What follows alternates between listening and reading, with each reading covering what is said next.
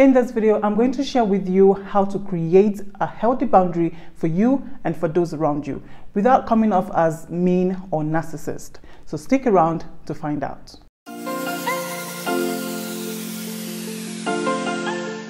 Hey guys, welcome back to the channel where every Wednesday I share self-improvement tips to help you live a more fulfilled life. So in today's video, I'll be sharing with you how to create a healthy boundary for yourself. Now, if you're trying to create a healthy boundary for yourself, then this video is sort of a checklist so that you know exactly what to include in creating that healthy boundary. So the first thing that I'm sharing is to understand that it is not your responsibility to fix others. Listen, there are a lot of broken people in the world, broken as a result of their past experience, broken as a result of their upbringing, broken as a result of where they lived and the experiences of where they lived. And sometimes those people can become toxic for the people they live around or the people in their life.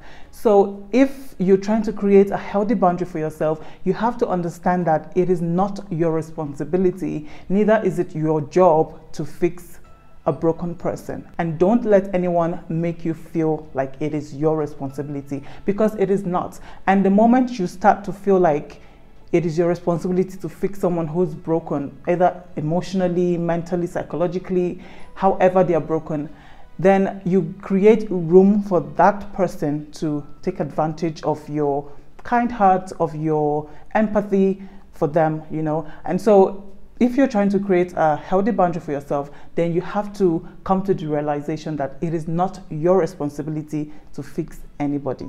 So the second thing to consider when creating a healthy boundary for yourself is that some people are going to get angry with your decision. And it is okay. It is okay that everyone is not going to agree with your decision or the choices you have opted to make for yourself. For as long as you know it is the best choice for the moment, it is the best choice for the situation, whatever it is, and the right choice for your mental health, for your happiness, for your peace of mind, for as long as it is something that you're happy with that decision and you've made it for yourself, then it is totally okay if people around you are not happy with it. Because the moment you start to consider or think so much about how your decision is making other people angry or uncomfortable, then you're going to be stuck not even making decisions at all, or you're going to be making decisions that suit other people instead of yourself.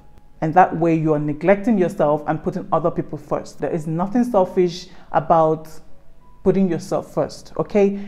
Your happiness should come first before you can try to make other people happy, because you really cannot give from an empty cup. You cannot make other people happy if you're not happy. Whatever that makes you feel fulfilled should be a priority when you're creating a healthy boundary. That way you are not too influenced by people's reaction or people's opinion of you. And the third thing to consider when creating a healthy boundary for yourself is to understand that it is okay to say no.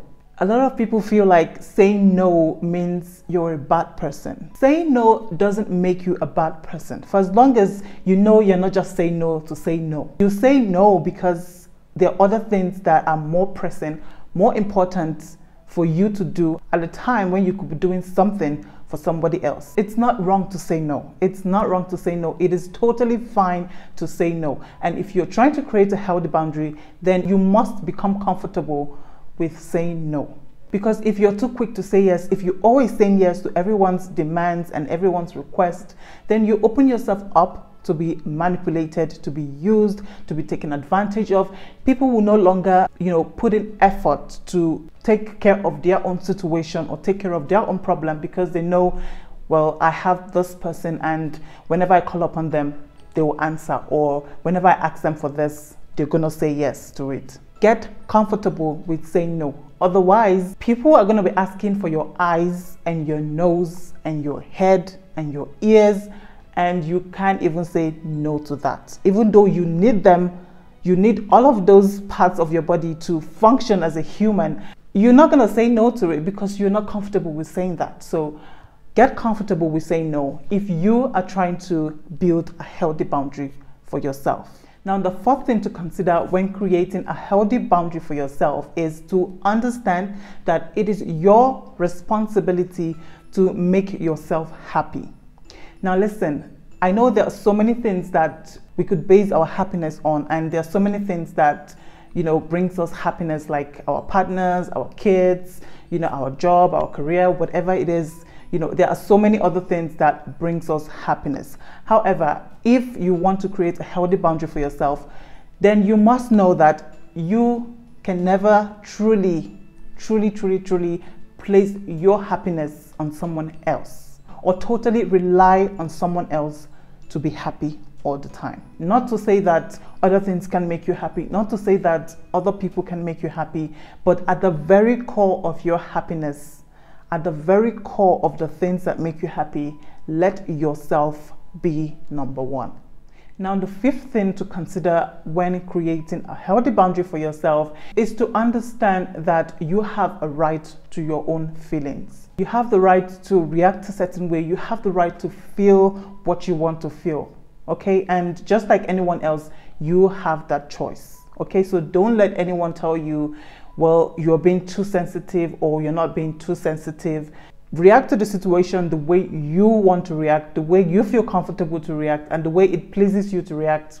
React that way, because it is your feelings at the end of the day. It is your emotions, and no one should be able to tell you how to utilize that emotion or that feeling. And this is important, because if you let other people predict how you should feel or how you should react, then you're giving up yourself for everyone else to decide for you how you should be or what you should be or how you should react. But if you prioritize how you express yourself and how you choose to express yourself, then it means you're firm and you know what it is you want. And that message is sent across to everyone around you that, listen, this person has a mind of their own. So you can't tell them how to feel or what to say or how to react or how not to react. So it sends a strong message that you know yourself, and that way people will not be so keen to taking advantage of you or manipulating your reaction in different situations. But the moment you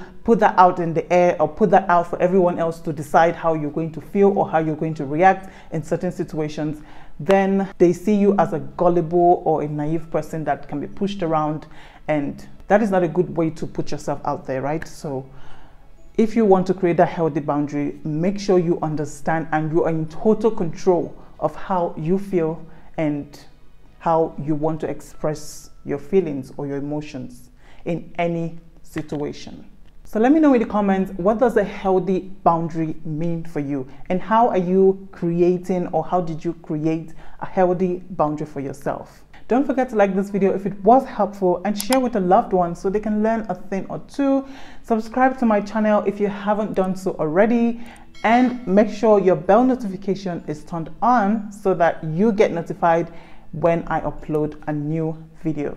And I'll see you in my next one. Bye.